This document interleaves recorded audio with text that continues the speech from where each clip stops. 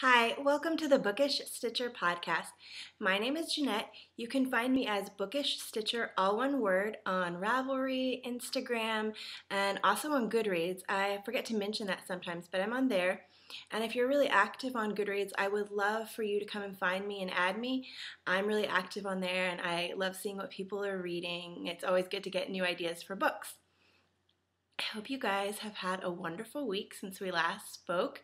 I've had a really good one. I had a surprise come in the mail this week from a good yarn who's in our Ravelry group. It was so sweet. She sent a card saying how much she loves the podcast, and that was really, really awesome to hear, of course, and just to have her say that, because I want the podcast to be kind of a community of friends. That's really kind of just want the Ravelry group to be a place where we can all get together and talk. And I really do view everyone that chats on the Ravelry board as friends of mine, and makes me smile to get on there and talk to you guys. And the Ravelry group's always growing, and there's always new chatter on there, and it's really wonderful and have that as a little community with you guys. So it was really nice to hear her say that she loves the podcast and loves the Ravelry group and chatting on there.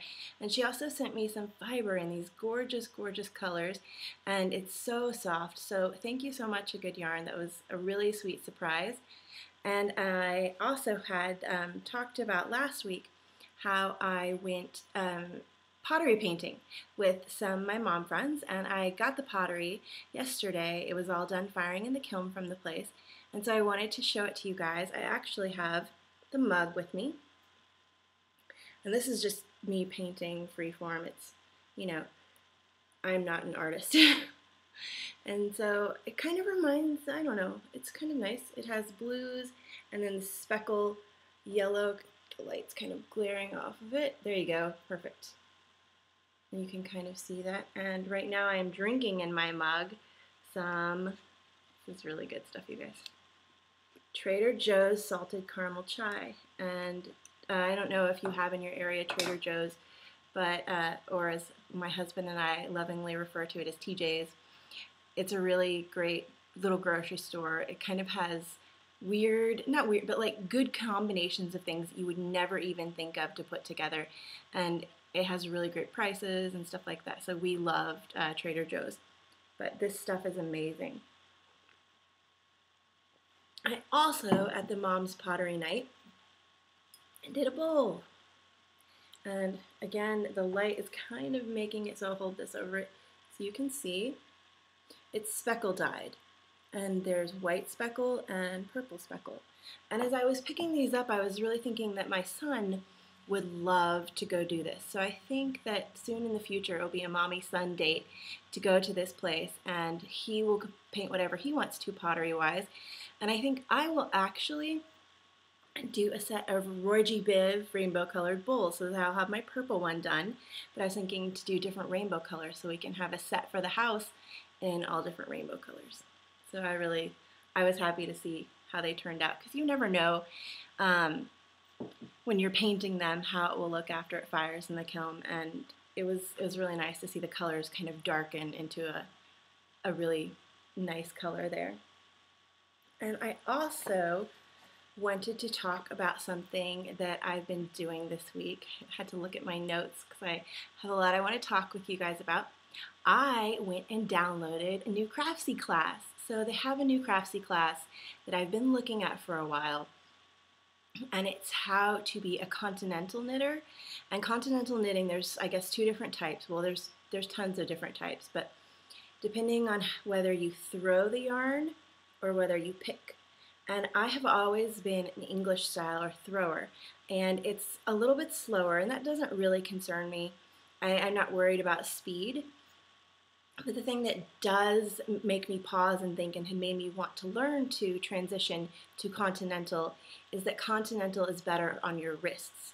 And I'm sure as anybody else who crafts knits, I want to be doing this till like as long as I possibly can. I love it so much. I don't want to ever get to the point where I have problems and I can't do it anymore. That would just devastate me.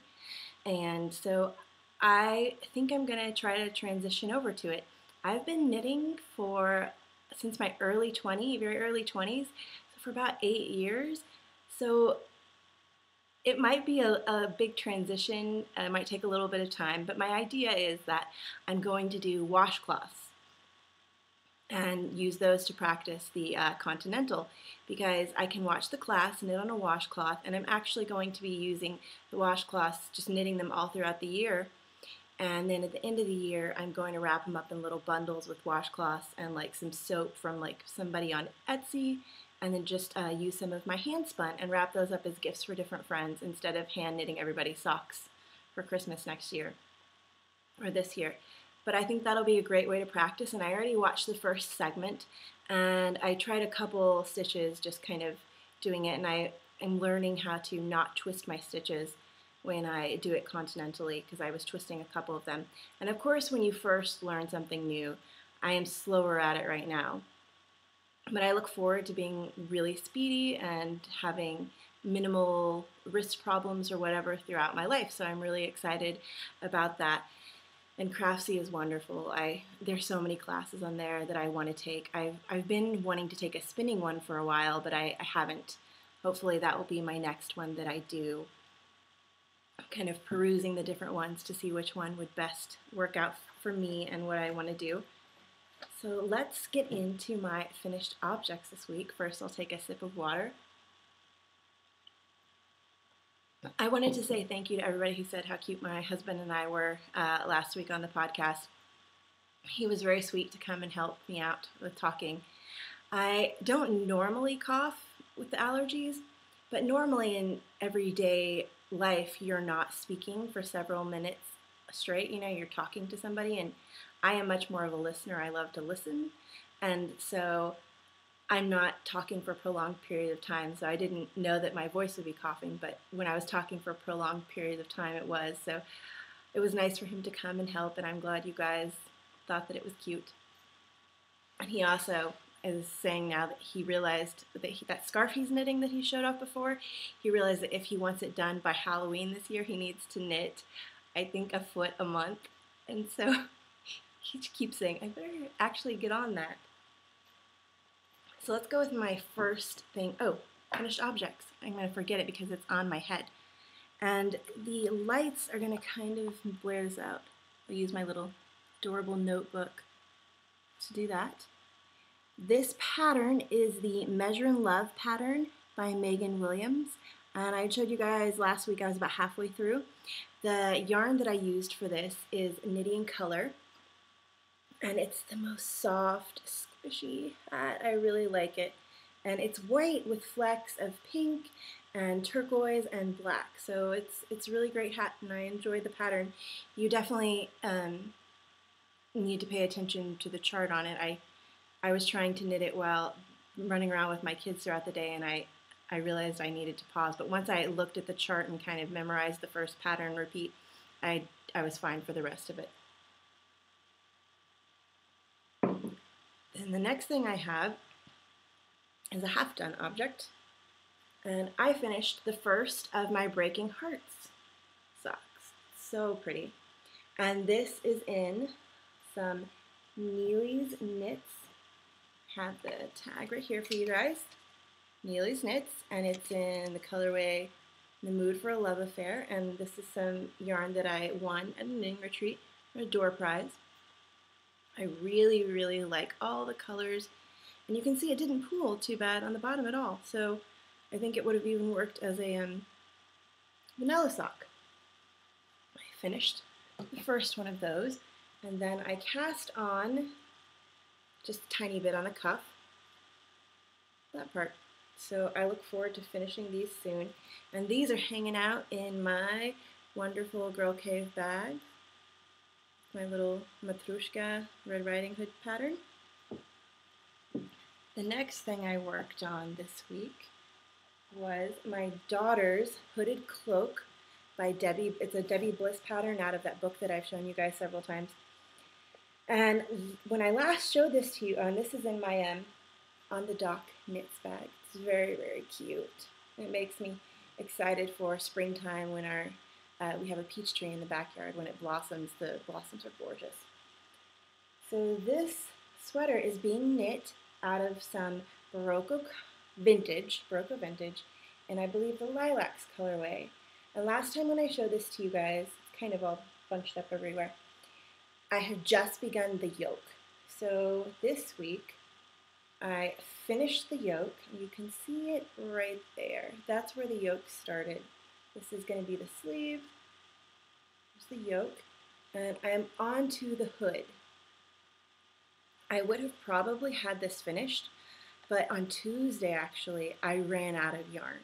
And I didn't get to get new yarn from the yarn store till Friday, so there were several days where I didn't even touch it. But it's a really cute pattern because the hood is, as you saw, there's a hole. It just fell off the table. As you saw, there's a hole in the back. But what you do is you kind of bunch that in so it creates a little cute part in the back. And probably as you noticed, it looks very large. Well, the pattern only goes up to 24 months, so I did math thinking that I was enlarging it.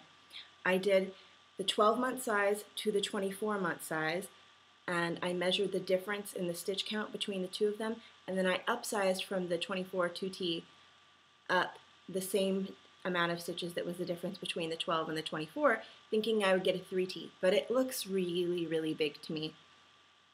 But that's okay, because she will grow. That's the great thing about it. If it's something too big and it's for a kid, they will grow and they'll get to wear it sometime. So I will be happy to have that done next week, and it has a big button on it that you get to put on there. So I'm excited to pick out a cute button for that. I might go to Etsy and order like a special one, because it will be a really good opportunity to have just a cute button right there. The next thing that got a tiny bit of love, this actually only got worked on at Knit Night last night, which I went to, and this is my awesome granny bag. And Knit Night is, we have, different Knit Nights throughout the month, and the one I go to the most often is held on the 2nd and 5th Saturdays, I believe, of the month. And January just happened to have a 5th Saturday, which was awesome. And I don't believe I got to make it to the 1st Saturday, or the 2nd Saturday. So I went to this one and worked on my sweater. There were a ton of people at Knit Night this weekend because, well, I don't know why, but I went in and it's held in a diner. Just like a little local, well, it's a chain, but a diner. And I went in and I looked in the back, and there's like 2 corner booths and a whole bunch of tables, and the knitters took up the entire back of the restaurant. And I walked in and thought, whoa, there's a lot of people here. And I'm not a big crowd person, but I found my little nook over in the corner and sat with some friends, and I did get to talk to some people on the other end because people kind of rotate. That's the nice thing that happens at our Knit Night, that people will bounce from table to table and say hi, so that was nice. And while I was there, I worked on my Ease sweater by Alicia Plummer. And as you can see, last week I just bound off for the shoulders, or for the arms. Not bound off, I guess, just taken off. So that's what I got knit at Knit Night, which is a good 3 or 4 inches, but you have to remember it's on size 10.5 needle, so that goes pretty fast. And the yarn I'm using for this is Malabrigo Rios in the Lavanda colorway, and it's grays and purples. It's gorgeous. I really, really love it.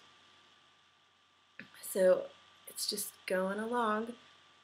I hope to have this, I don't know, I'm not even going to say when I hope to have anything done on this, because I'm having severe cast-on-itis, and I have like 5 projects I want to cast on. I think I never allow myself to, so I'm always, you must finish these, or I set little, like, I don't know what you would call them, little challenges for myself. That's just kind of person I am. And I think I'm just going to let myself go. I think tonight I'm just going to put on a movie with my husband, and as many things as I can or want to cast on, I'm going to do it. Can you tell I'm excited? I'm thinking about it in my head, and the little kid in me is like, yay, you're going to let us cast on all the things. So I'm going to let myself cast on all the things. So next week there may be a lot for you guys to see. those are my like newer things that I've been working on. I did want to bring out and show you guys, because it's been a while, my longer term projects. And I actually worked on one of these a ton this week. And this is in a Fat Squirrel fiber bag. So this in here is my Color Affection by Vera Valimaki. The yarns I am using for this are some Wandering Wool in the purple, some 2 of by hand in a gray, and then some Sparkle Sparkle purple and gray, another Crafty Girl. You see the sparkles? Oh yeah. And so I am going to be sending some minis to a friend in a little bit, and the color she's using for her scrap sock yarn blanket include purple and gray. So I want to get this shawl to the point to where I can send her some of those. I've been working at it really hard to get that so I can send those in the mail to her. Now, I just have, let me find the spot, this much left for the short rows. So I think I have 9 or 10 more short rows to go. And let me see, it's huge. I have a knitting retreat at the end of this month. It's just a local one. There are no classes, there's no market. It's just a little 3-day weekend where you go and you sit and knit. So this is going to be maybe the only project that I take to that, so that I can hopefully get it done. As you can see, purple starts off, and then it goes to right here is the 2-color section of purple and gray, and then right here is the purple, gray, and then purple and gray sparkly. And the border will all be the purple and gray sparkly. It's trapped on my table. That was one of the long-term projects that I've been working on. The next long-term project that I've been working on, I lovingly call the Big Cozy, because it's out of Knit Picks, the Big Cozy, and I actually need to get some more of this yarn because I'm running out, because this blanket is huge. It's the zigzag pattern. I can't remember right now who it's by, but it's in my projects page. This is probably the last view of this project you guys will get till it's done. And when it's done, I'll probably just show you a picture, because this thing is enormous. And it keeps growing, as blankets do. Everybody else is, it's funny, everybody else is knitting like little sock yarn scrap blankets, and I have one of those that I need to work on, but I chose to knit the most ginormous blanket ever. There you go. Starts off with the blue and a brown, a light brown, and then a blue, and then a caramel color, and then the blue. And then this last color is a darker brown. And I have to do 16 of these stripes, so I'm not really that close to being done. Isn't it huge? I will be glad when it's done. I'm not sure that living in Texas, I needed a giant alpaca, super bulky blanket, even in the winter.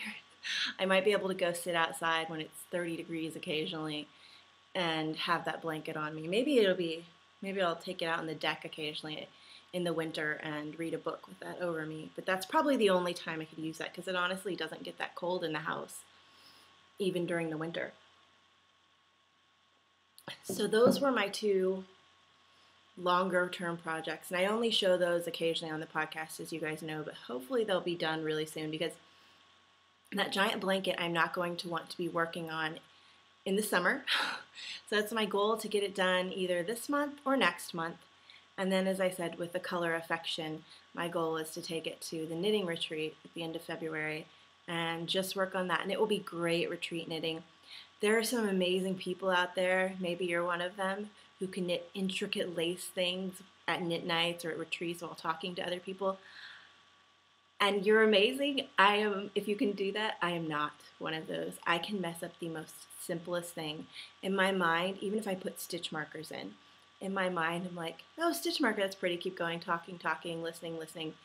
And it just doesn't, nothing will get me to do a pattern correctly. When I am around people, I get easily distracted.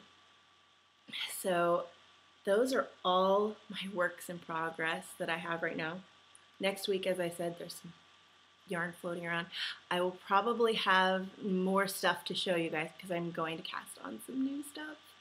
Probably a shawl and things like that because I'm excited to do that. Now I wanted to show you guys some spinning. Okay, so I finished a braid for a friend, and I can't show that because it's a surprise. And then I've also been spinning some on my wheel on learning a new technique called over the fold, and it's been challenging because it's new, and so it's been thick and thin and stuff like that, and I'm not quite done. I have a little bit left or else I would have brought it down to show you guys, but I decided that February is going to be, you see all this, the month of getting some spindle projects off the spindles. I really need to get some of these done, and I'm probably going to apply them on my wheel because that'll be easier. But I have basically what will be I have 4 different spindles going, but it'll be 2 yarns. So I don't know if you can see these. There's some Knitty and Color, there's some Yarn Shine, and there's some Knitter's Nightmare on a trindle. And then this was just a really, really cheap steampunk kind of spindle that I got at a festival. This is a Silly Salamander, and this is a clay sheep one. So that's going to be my goal for February, is to get at least 2 of those cleared. I'm going to allow myself to spin 1 braid of fiber on my wheel, but the rest of the time for my spin 15 and 15 goal is going to be spent working on these. And I'm excited to have something off there because they're just sitting there and they need to be worked on. So I don't have any new enabling. I haven't gotten anything since the very first weekend in January, I believe, at that fiber festival. But I completely forgot to show you guys this. I got these in December, last December, when she was having her holiday sale. This is some January yarns. And I special ordered this. Well, I special ordered all of this, I guess. But this is a skein of her merino worsted in the color Graphite. And I don't know if you guys remember, but for my mom, I made the escargot hat for Christmas, and I said how much I loved it, and I wanted one for myself. So I'm going to do one for myself in a gray and a green. And then the other thing I got from her is some merino DK in her squash blossom colorway, and I got a couple skeins of this to make a short sleeve little sweater that I can wear. It's called the Buttercup pattern. She's doing a sweater knit along in her Ravelry group right now.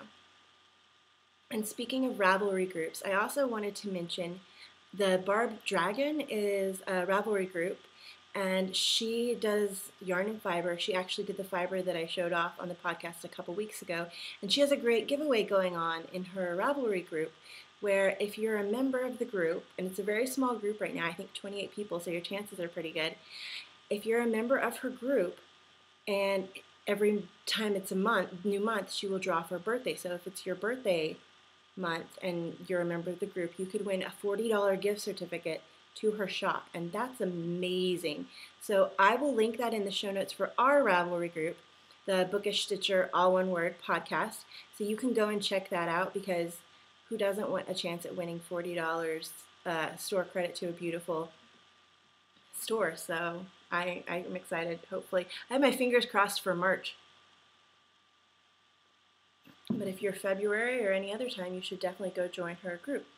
We also have going on in our Ravelry group, Swap. And it's the local swap.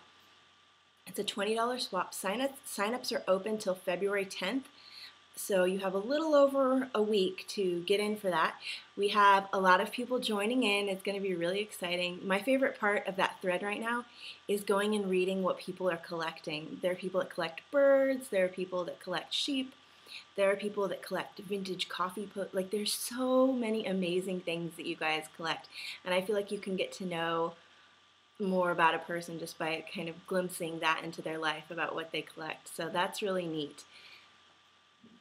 I also wanted to say that I'm going to be starting up Oh, and I forgot to mention, for the swap, the packages will have to be mailed out by March 1st. And I will, when I shut that down the night or the morning of February 11th, I will have your swap partner to you that same night, like the night of the 11th. That will all be sorted out, so you'll have plenty of time to get the things that you want to include in your swap.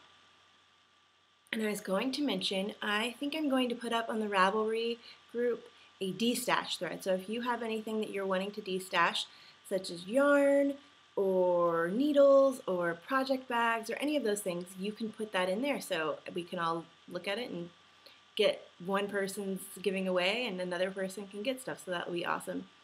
I decided to go through my project bags because I have quite a few, and I'm going to things this year that will have project bags at them, and I'm going to want to be able to get another one or whatever as I'm there. I don't want to feel like, oh, I have too many. So I went through and I picked out 4 of my project bags, and of course I love all my project bags, and I picked ones that either I already have a lot from that same person, or I'm not as in love with the fabric, or just different various reasons. And I'm going to put them up on the Ravelry group for a de-stash. And this is the first one that I'm going to be putting up. It's just a mustache bag. I used to be really, really into mustaches. And it has, the great thing about this is, let me see if I can show you, it has tons of pockets on the inside. Tons and tons of pockets, so you can sit all your stuff in there. I think there's 4 or 5 pockets. And I don't remember who made this one. I think it was like Rabbit, something like that. I think it had a rabbit in the title. It's an Etsy seller. Another bag that I picked out is a giant sweater bag. And it's a bird leg bag. It has a little carabiner and a zipper, and the inside looks like that. So that's going to go up in the Ravelry de-stash thread. And then I have 2 fat squirrel bags because I went to SSK, the knitting retreat, last summer, and I'm going there again. She's going to be vending again. But I had never gotten a chance to get any of her bags, so I went kind of crazy. And so now I'm scaling it back, and I kept 2 that I absolutely love. And then I'm giving you guys a chance, if you want to, for the de-stash thread, purchase these. This is a really pretty one. It has rain boots and flowers growing out and birds. And there's her little logo. And there's another one. This was actually the SSK,